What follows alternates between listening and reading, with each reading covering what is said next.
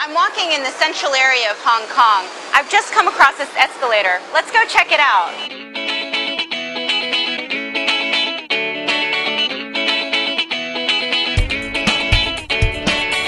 The escalator is used as a mode of transportation. It goes downhill in the morning and uphill in the evening to match the rush hours.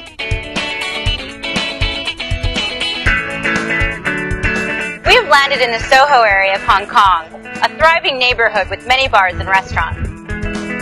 Italian, Chinese, Nepalese, you can get any type of cuisine here. And not to mention the bars, there's always a party here in the evening. Well, we haven't finished going up the escalators. Let's continue.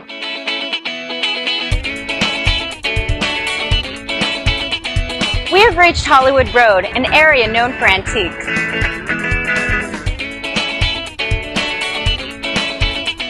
We better continue our journey.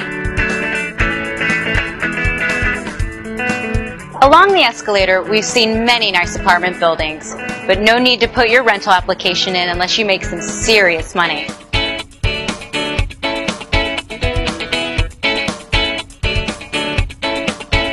Now we've come across the Jamia Mosque, a mosque built in the early 20th century by a Muslim from Bombay.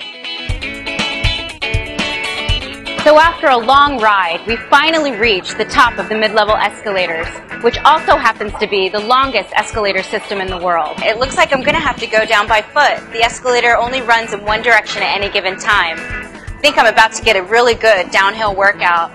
Be sure to wear comfortable shoes. This is Rosanna Wilcox showing you Hong Kong.